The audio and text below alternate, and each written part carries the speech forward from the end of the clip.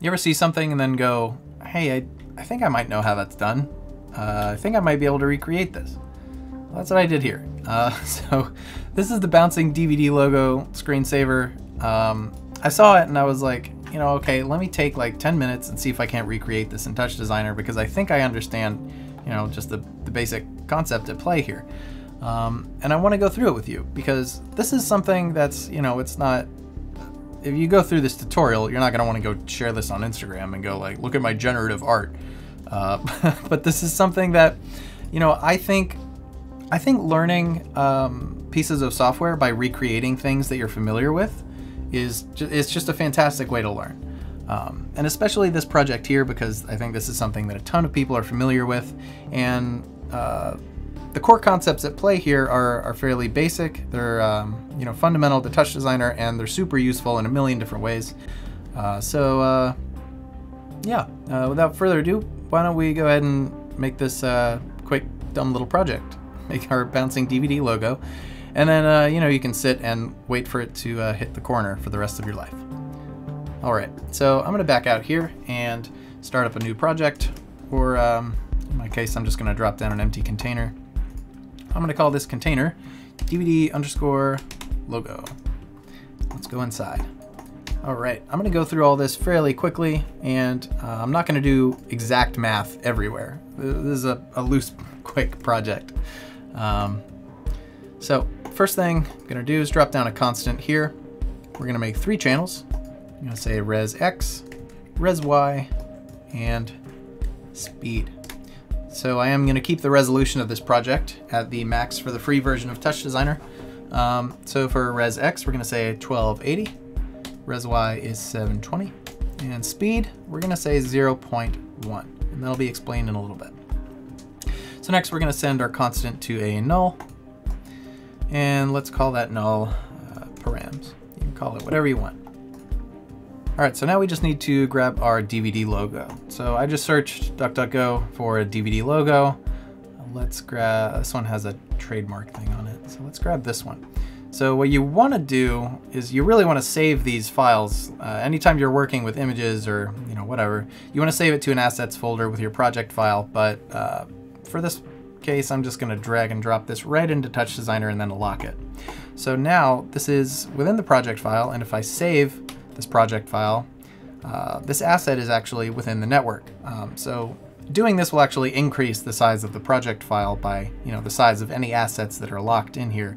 And it can cause some quirks. You really don't want to do it, but you know, that's what I'm doing here, just for this quick project. Cool. So there are a number of different ways to turn this white, which is what I want to do.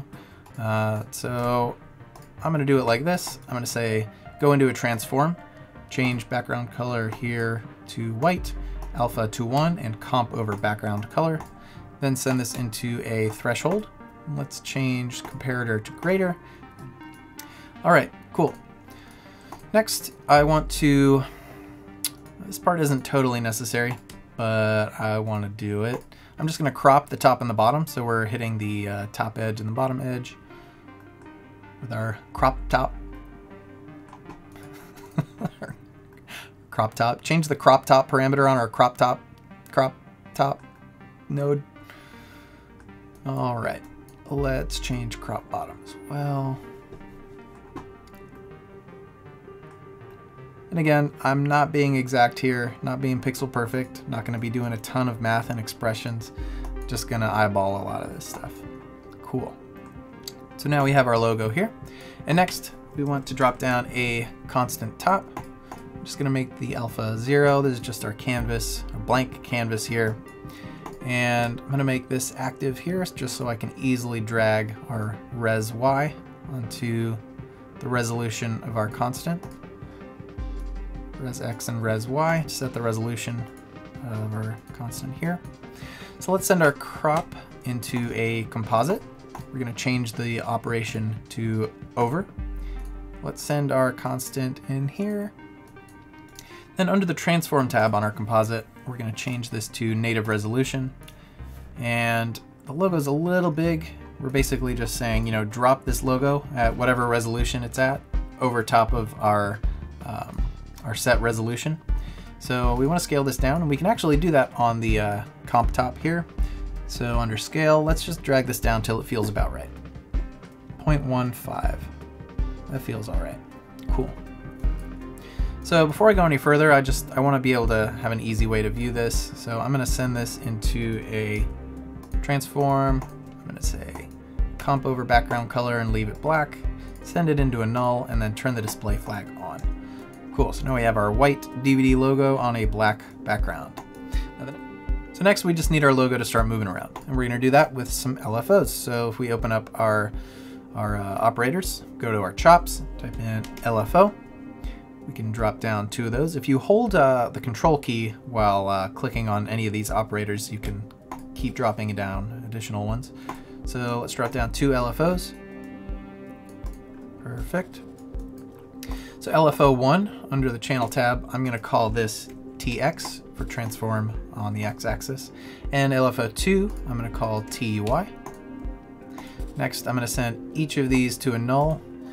Let's make each of these active, and under our comp 1 up here, I'm going to drag TX to translate X as a chop reference, and same for TY. And oh my god, where'd it go? Well, it's moving a little fast, and it's moving totally outside of the bounds of our canvas. So let's do a couple things. Let's take our speed parameter up here, and we select both of our LFOs, click on the LFO tab, or main tab here, and for frequency, this is what I want to set with our speed parameter up here. So let's drag speed to frequency as a chop reference. And then we need to change the amplitude of both of these LFOs. So right now it's our logo is just going way outside of the bounds of our canvas. So let's change the amplitude to 0.5. So now it's moving, but it's not moving the way we want. It's moving in like a weird circle. That's because we're on a sine wave. So let's change both of these to triangle wave. Awesome. So now we can see our DVD logo is moving around, and when it's hitting the corner, it's bouncing. There's still a number of tweaks that we need to do here though.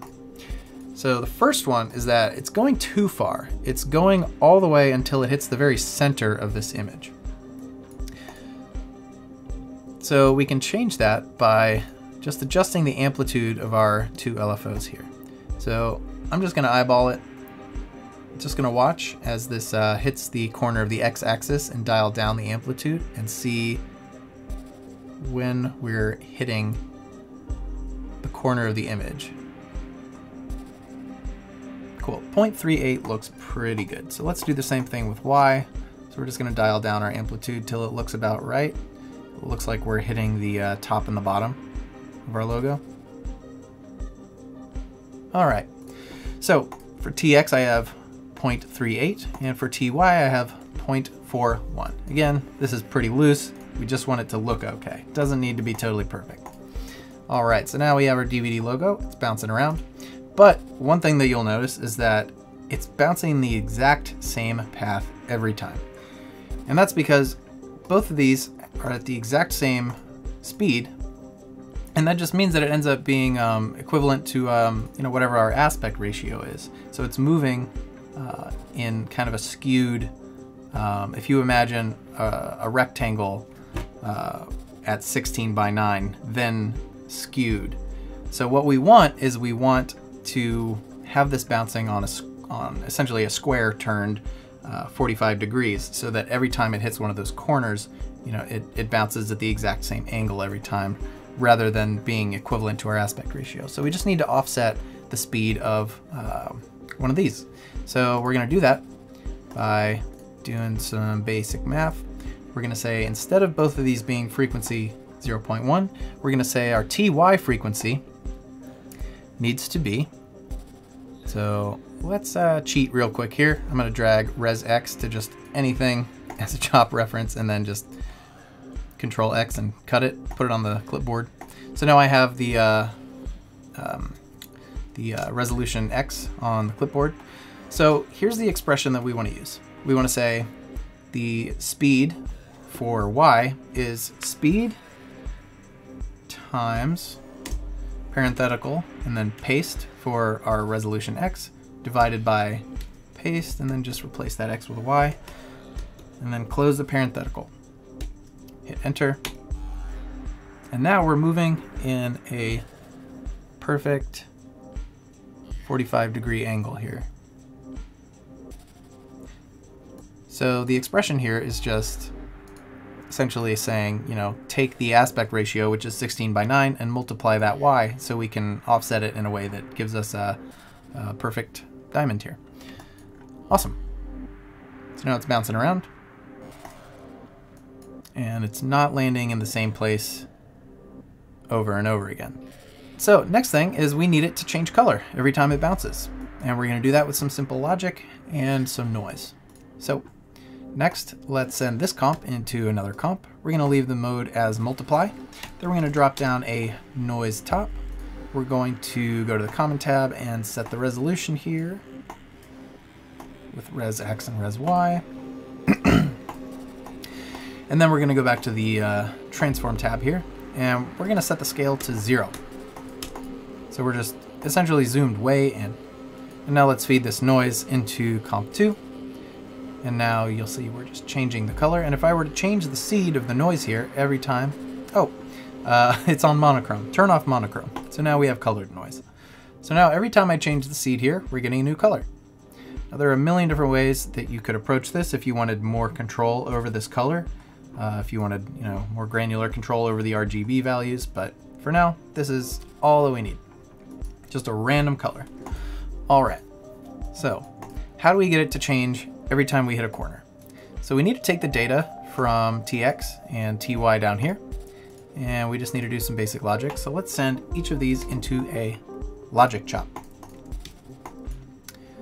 So for this top one, for TX, we want to change the convert input to off when outside bounds. And then we just need to set our bounds. So basically we want to say, you know, essentially, you know, pulse this whenever we go outside of our bounds. And what are our bounds? Our bounds are based on our amplitude of this LFO. So this LFO, because the offset is at 0, it's going from negative 0.38, which is, you know, over here, all the way up to 0.38, which is over here. So we can take this amplitude parameter and just drag it to our logic.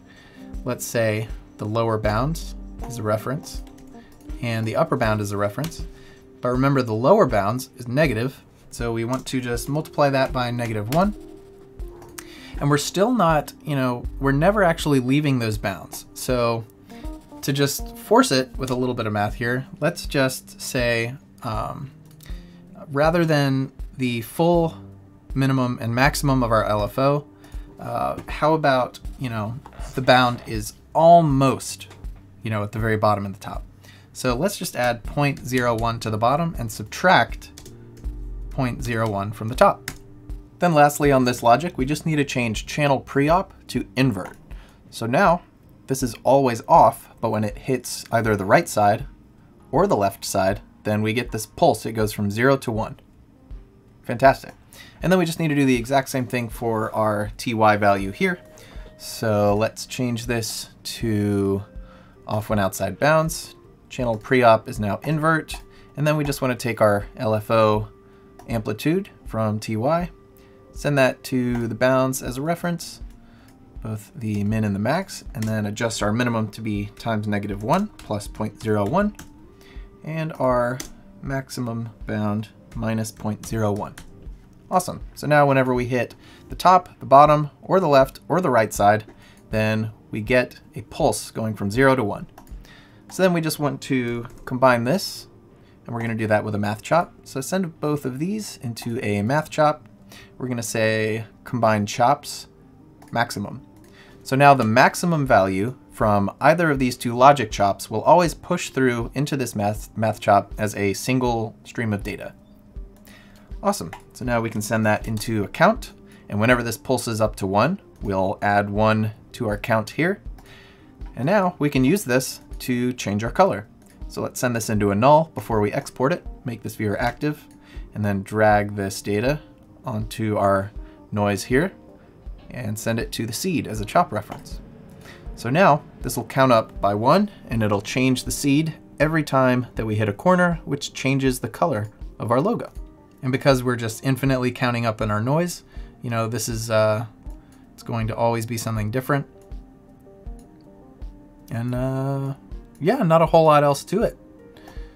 And then, you know, hey, we have control over everything. So you can play around and make it super fast. Maybe you want to add a little feedback loop, give it some trails. You're going to play with the transform of the feedback. So it's like moving outward. You could like change this to repeat. And then you just have a million of them. The world's your oyster. The DVD is your oyster. Fantastic. Generative art. We could do something like texture 3D, time machine, ramp, and now, whoa, whoa, whoa. What do you think about that? Wow, the remix. This is a DVD thing for the 21st century. This is a DVD screensaver for the NFT generation. Check out this bullshit. Wow, generative art. Wow, wow. This one you probably shouldn't try at home. Could value change. Oh, off an audio file. Turn off loop. Audio device out.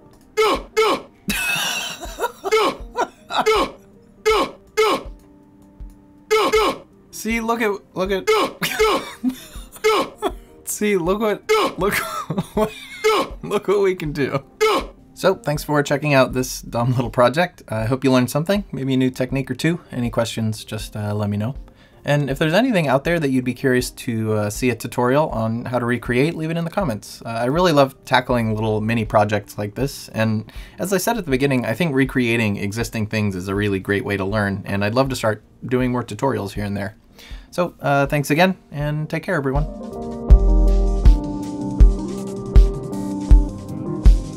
We could have some sort of riddle. Wait for. Like something that you have to look for. Sort of a where's Waldo? Oh!